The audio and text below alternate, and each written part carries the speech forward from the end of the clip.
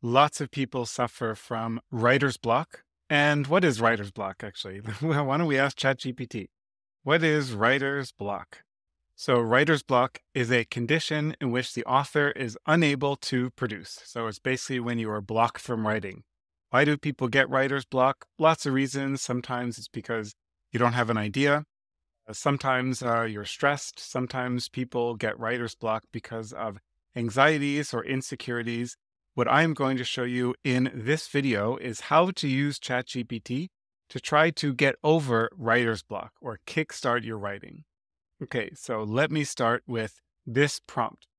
Please write the opening paragraph of an academic paper, scientific paper, about the role of sleep in second language learning. Okay, so here I'm basically just describing what I want. So the opening paragraph of a paper, I'm stating the target audience. I'm saying what the paragraph should contain in terms of the general points that the paragraph should make. I'm not including this as a list of bullet points.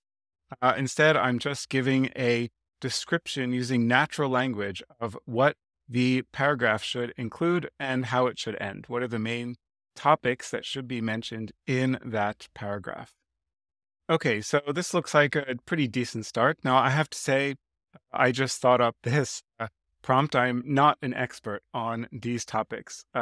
Language learning, sleep, and cognition. I don't really know much about any of these topics. So I am not in a good position to evaluate the academic scientific quality of this paragraph. If you are familiar with these topics, if you are an expert on language learning and sleep, then by all means, please post to the Q&A and give me your evaluation. I would be curious to read it. What I can certainly say is that it reads well. And this is something you always see with ChatGPT. It is a very confident and authoritative writer. Okay, but notice that there are no references in this paragraph at all. So I'm going to ask ChatGPT to rewrite this paragraph with a few citations at relevant places. Now, I'm not specifying the number of citations or the format of these citations, nor am I telling ChatGPT which sentences or which claims need to be referenced. I will let ChatGPT try to figure that out on its own. Okay, so ChatGPT replied with another paragraph that includes numbers in brackets, but what do those numbers correspond to? Also, by the way, notice that the formatting of the citations matches the formatting that I used a couple of videos ago. When was that? Okay, I found it. I don't remember exactly which video it was, but this should look familiar to you. I had citations using this format with numbers in brackets. So I replied, can you please make a references list so I can see which sources you cited? And ChatGPT gave kind of a weird reply that said, as an AI developed by OpenAI, the name of the company, I cannot directly access databases, but I can suggest hypothetical references based on common knowledge in the field up to September 21.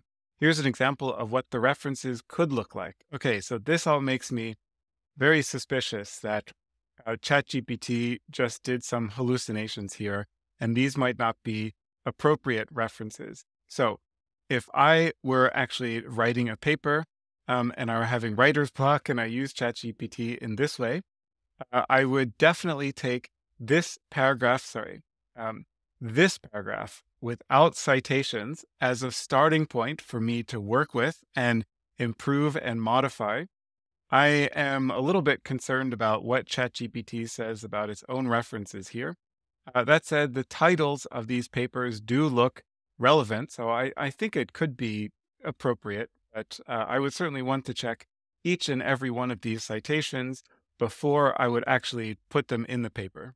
Again, this is not my area of expertise, so I am not able to evaluate the quality of these, although I definitely know several of these authors. So at least ChatGPT isn't getting it completely wrong in this case. Okay, I'm going to switch gears a little bit, topic-wise and slightly thematic-wise, but you'll see this is the next demonstration is along the same lines of using ChatGPT to help us get over writer's block when we're stuck with writing. So here the prompt is, I'm stuck in writing a discussion section to a scientific manuscript. I will paste below 2 sentences. Can you please suggest a few points to discuss after this? So basically, I'm giving ChatGPT a little bit of text. So I'm asking ChatGPT, what should be the next thing? What should I talk about next?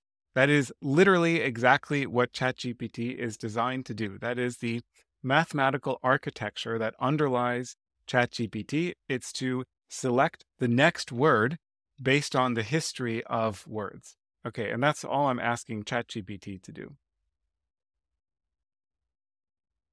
So ChatGPT responded with 6 specific suggestions.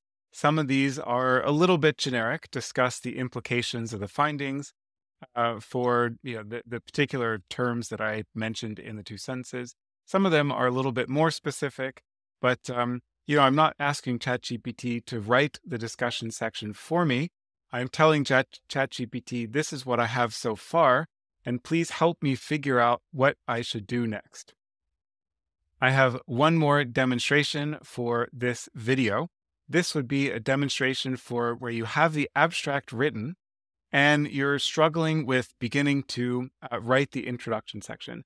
Or maybe you have an abstract and you have an outline for the intro and you're not sure if you've really included all the topics that you need to. So now let me paste in a bunch of text here.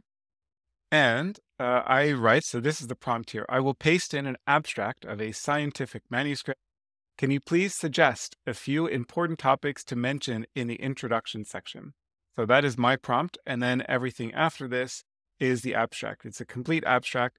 I'm not asking for any feedback of the abstract itself. I'm not asking ChatGPT to rewrite the abstract or anything along those lines. I'm just asking ChatGPT to help me figure out what I need to include in the intro based on what is already in the abstract. So ChatGPT's reply is a suggestion of topics that I should include in the introduction. So introduce neural oscillations, frequency ranges, and so on. Some of these are generic, some of these are more or less useful. And at the end, ChatGPT is reminding us to cite relevant literature throughout the introduction to provide context and support for your statements. Very nice. So that is all the demos for this video. I hope you found them interesting.